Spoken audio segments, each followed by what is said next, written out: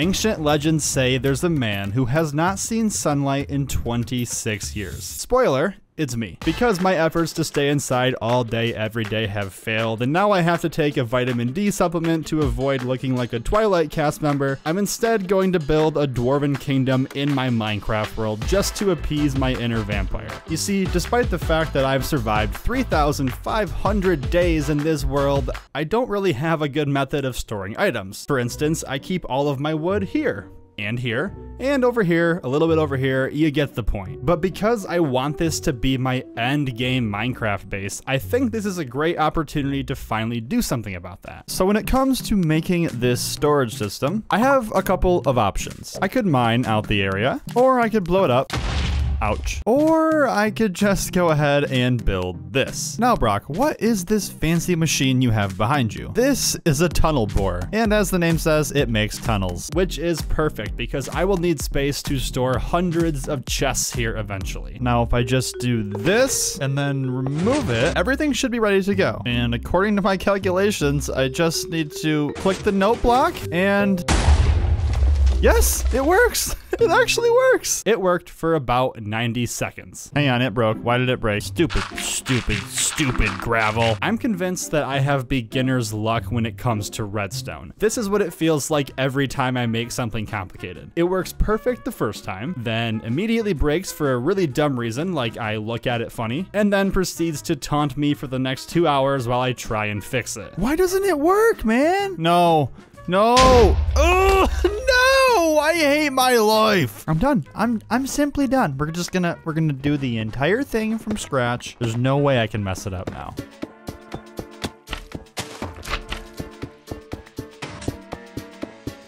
After 2 hours of headache, I finally had the machine up and running. So I spent the next while babysitting it while I slowly cleared this massive tunnel. As I spent the rest of that day chipping away, filling in the floor and clearing away the ceiling where the machine missed some spots, I began to have my doubts. It was really boring. Pun not intended. So yes, while I am still going to work on the storage system from time to time, it won't be a primary focus on this video. With all that out of the way, it was time to start building. The custom biome that I had built in the last episode opened up some pretty interesting ideas about the overall safety of this area. So right away, I'm thinking we have a little bit of the floor is lava going on here, meaning that I think this green river is definitely toxic. And I think it'd be really cool if we could connect this area up with like a series of bridges.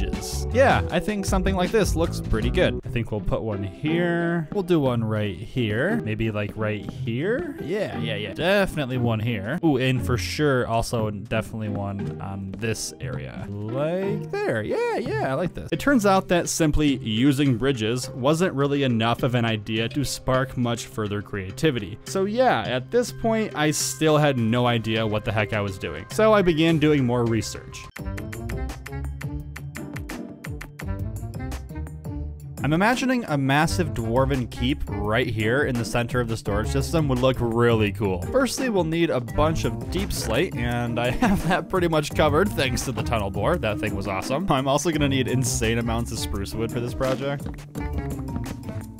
Hold up, wait, what am I even doing? To really build a proper dwarven kingdom, I realized it was in my best interest to limit my exposure to the sunlight, so I took this opportunity to move my tree farming setup down into the ground. We'll go through and outline a pillar right here, and then also one right here, followed by another archway on each side. Oh my god, you literally can't even see it right now, but just trust me, it'll look good. Ooh, who's gonna win? Who's gonna win? It's been a minute since we've had one of these, huh? I'm coming for you. Now at the top here, we'll go ahead and extend our pillars out and up a little bit further. Same thing over here. We'll connect them together. And then for at least a little bit of contrast through here, we'll go in with some glowstone, cover these up with spruce trapdoors, and then fill in the rest with spruce. Ooh, yeah, I like that. That looks nice. Now, before I get too carried away building, I'm realizing now that I'm a little bit short on space here, so we gotta clear out some room. Oh, that looks very weird right now.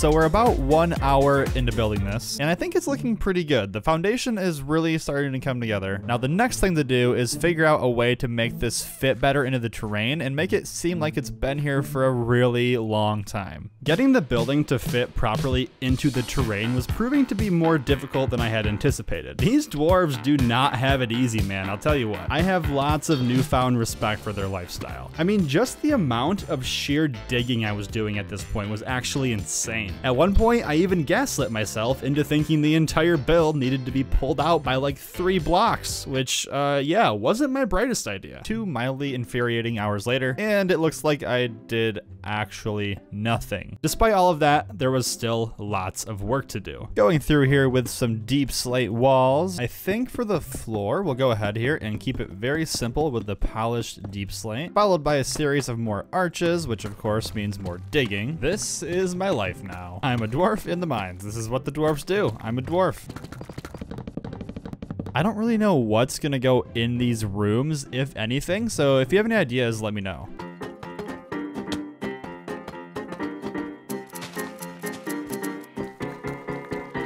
I have no idea what I just built, but it looks really cool, so I'm hereby calling these the dwarven symbols, I think. After 4 hours of building and going back through to add various doorways and windows for extra detail, the dwarven keep was finally complete. And right away, I was faced with a pretty big problem. But yeah, the deep slate doesn't really stick out from all of the deep slate in here. I know what you're thinking. What a profound thing to say, but it was true. If I wanted to build this kingdom with deep slate as a primary building block, I needed the walls to be a different block. Now, if you've been following this base for a while, you know that I plan to cover the entire inside of this with oak wood. Luckily, I've been planning for this very moment for over a year when I built this tree farm. Let's do some math. Given the diameter of this circle is roughly 50 blocks, we can calculate that you'll need about 157 blocks to get all the way around. Multiply that by the height of this place, which is 54 blocks. We determine that we will need 8,478 oak logs. Alternatively, that is 132 stacks or 5 shulker boxes worth. So the first logical step in fixing this problem requires us to actually fix the storage system at our tree farm. What's wrong with it, you ask? Well, nothing's wrong with it, but it only has 1 chest, so we need to add some more. There we go, 6 more chests should do. Now the next problem is a much bigger one. Yeah, this thing uses a lot of bone meal and we're doing okay, but not great. So for the first time in a year, I set off to the mob farm that we built way back at the beginning of this series. And to my surprise, there were stacks upon stacks of bones there, meaning that the bone meal wasn't going to be much of a problem after all. Look at my little character go when I craft these bones. He's just flinging his arms. He's working so hard. He's doing so good. 1 shulker box of bone blocks later. My wrist physically hurts right now. I never thought I would actually be saying that. That's kind of embarrassing. Despite this, I was finally ready for a long AFK session over at the tree farm. Well, I will see you on the other side.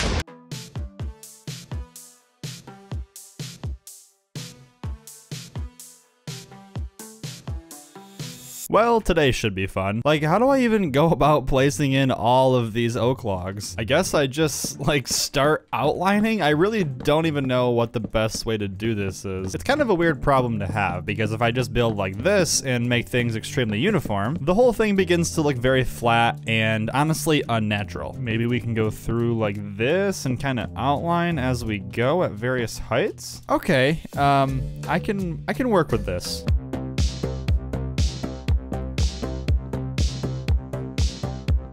So we're about 30 minutes in, and honestly, I think it's looking pretty good so far. Now I gotta figure out how to fill in these gaps. It's kind of hard because I can't just place the blocks like I normally would. I keep bumping my head.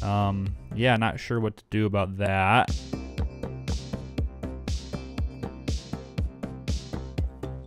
One hour in, and we have all of this done. Not bad. 2 hours in, and the motto is build now, think later. I'm also terribly out of wood.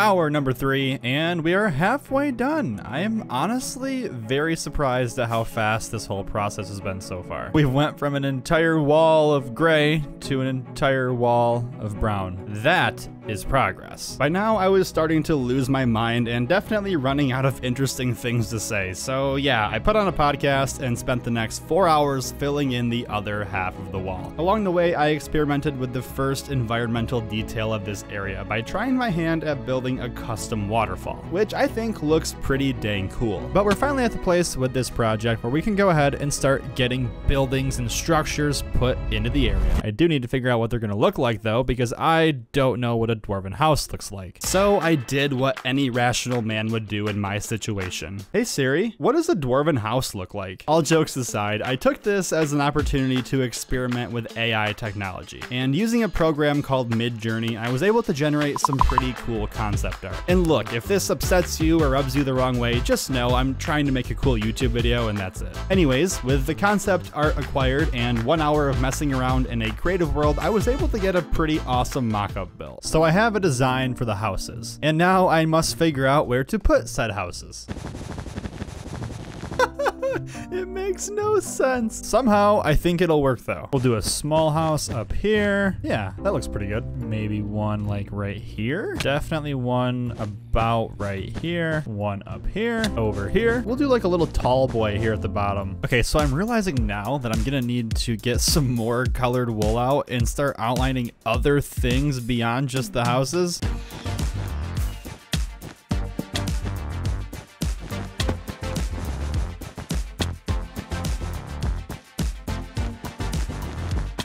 With a plan in place, it was time to begin actually building. So I started things off building up the support beams. Even though technically this was one big house, think of it more like multiple small dungeons crammed together, kind of like my college dorm room. For instance, right here, just like imagine this as its own little house. I mean, after all, dwarves are just little guys. From there, I kept building, expanding the island to give myself a better base to build on and working my way up the build, starting with the roof trim. We'll do a building here, one on this side, and then a tall boy in the middle. At this point though, building the house was the least of my worries. Please work! Come on! I'm gonna have a conniption. I'm gonna connip. For the actual roofs themselves, I had the bright idea to cover them in moss, which not only looks organic to begin with, but allows me to go back through with bone meal and add a bunch of life to the area. Oh, come on. Tell me that does not look dwarven. You simply can't.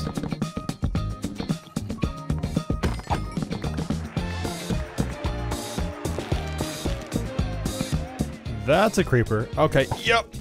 I'm out. House number 2 is complete, or should I say houses number 2 is complete. It's very similar to this one, but it's also very different. I also am obsessed with these windows. They're so cute. Because the remaining houses were suspended into the air, I needed to change my process a little bit. Apparently, the dwarves who built these houses didn't know that most blocks will just float here in the Minecraft world. But either way, I spent the next while building a series of support beams on the sides of the cave, followed by the remaining houses. Before long, I developed a new strategy, whereby instead of building the entire house at once, I first went through building each of the support beams, followed by the house structure, the roof, and then so on. And there you go, the houses are pretty much done. That was way faster than how I was doing it before. Now we need a way to connect the houses. As you can see here, I've dug this tunnel and I think we're gonna have some roots going through. So firstly here, we'll go ahead and clear out some space so I can actually think. If I had $1 for every time I said that, I would be very rich. I figured now would be a good time to lean even heavier into the fantasy vibe, starting things off with a dark oak floor and filling in the walls with both red and brown mushrooms as well as their stems.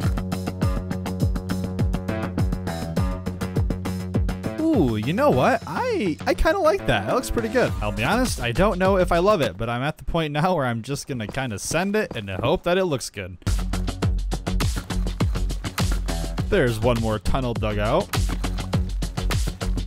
There's a second tunnel dug, a third one, a fourth, and a fifth. Now I think with that, you should be able to walk between all of these upper houses just on the pathways themselves. At this point, I don't even care if the pathways are functional. Like this one, for example, is like way too steep to even actually walk up. As long as it looks like it's functional, that's all I care about. Collecting enough of the mushroom stem blocks was proving to be quite an annoyance at this point, because each mushroom only gives you like 7 stem blocks or something stupid. I am a dwarf, and this is my home. Now it was time to start asking the questions of what do dwarves actually do? Okay, so I think we can all agree that the main thing dwarves do is go mining, so let's build some mine shafts now, shall we? Okay, we'll start with some pillars, pretty standard. Maybe some slabs for the roof. Now the last thing to do is to make the inside actually look a little bit like a mine shaft. To begin, we'll just simply dig for a while. Oh, diamonds, nice. Now we'll go through and add these support pillars, dig out some of these tunnels as if they've been actually mined out a little bit, carry along the ceiling just like this. Couple lanterns here and there. Finally, we'll go through here with some rails and curve them all the way around to here. And then lastly, I think it'd be very fitting if we put a chest minecart in here that goes back and forth, and yeah, suddenly the whole area feels totally alive. You know what? We'll even put the diamonds back that we found. Boom, boom. There we go. And just like that, we have our first proper mine shaft complete. What are you doing, dude? Get out of there.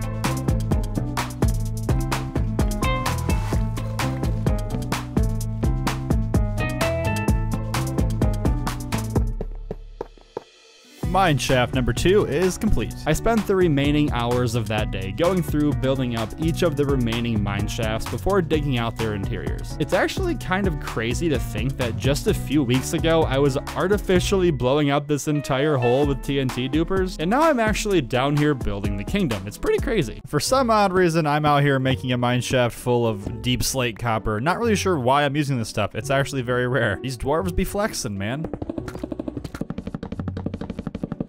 And the last mine shaft is finally complete. I am getting in the way of the minecart, so I'm gonna get down for now. After building a second nonsensical waterfall to piss off any civil engineers watching, I asked a pretty important question. What the heck do the dwarves even eat? I have no idea what a dwarf actually would eat. I think we should revisit the idea of using mushrooms. Hear me out, okay? Imagine like crop fields planted, little rows of mushrooms down here. This was the perfect solution. Simple, on brand, and really easy for my lazy ass. Now it was time to tackle the giant pink elephant in the room, this upper section here. I'll be honest, I still had no idea what I was going to do up here, so I decided to trust my newly acquired dwarven instincts and just start digging. I guess in theory, if dwarves are doing all of this mining and collecting all of these resources and ores, they probably have a pretty good smelting setup.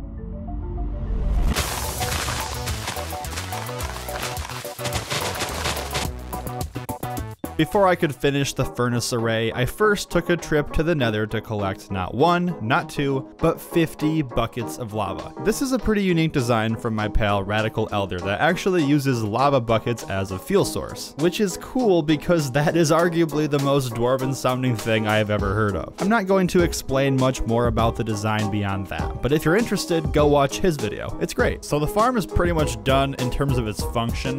Now I need to just go ahead and figure out how the heck I'm going to decorate this thing.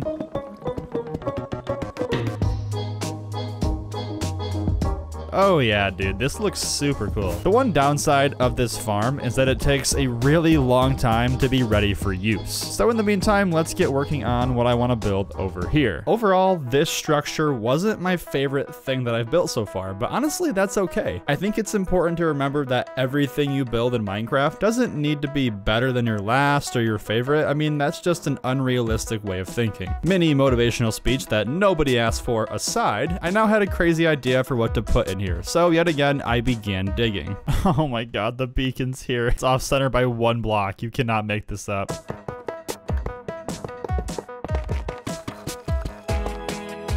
Before long, I had an extremely long tunnel. And at the end of this really long tunnel, we will place in another portal. Let me explain. So basically, in the last episode, when I improved the creeper farm, I rendered my other old nether portal completely useless. And as a result, I don't really have a good way of getting to and from the nether right now. This will solve that. However, it does mean it has to be a very long ways away from everything in order to not interfere with the creeper farm.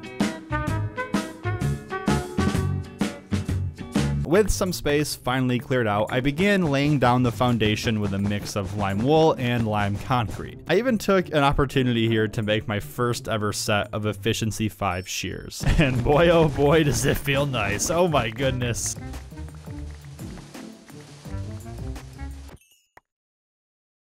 Hey, you guys are like twinning. Did you guys coordinate this? Did you plan it? All I'm gonna say is you were on that grind when you proceeded to record for the next 6 hours straight and not say a single word about what you were doing. I love how considerate the past me is towards the future me.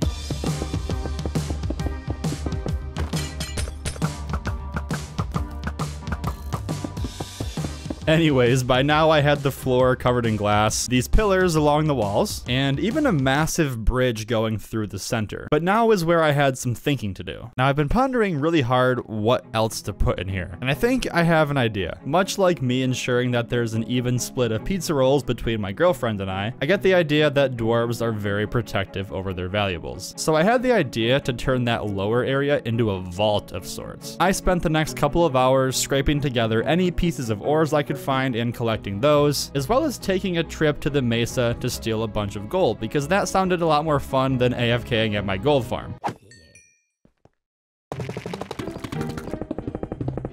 Okay, there's the coal done on all these sides. Next up will be the copper, and yes, it's going to age, but I really don't care.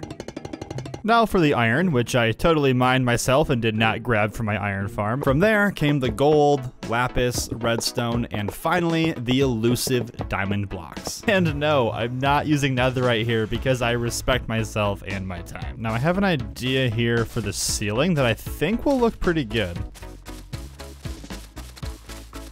You see, there's a reason I built this particular super smelter. Apart from being really fast, it also doubles as a lava farm, and I can use that lava to hopefully add some really cool decorations here to the ceiling. I'm thinking like some sort of lava pipe system. It feels very industrial, and I like that. So I think if I put this in here and then shut it, it should still flow out, and yes, there we go. That's a lava pipe, and I think that looks great.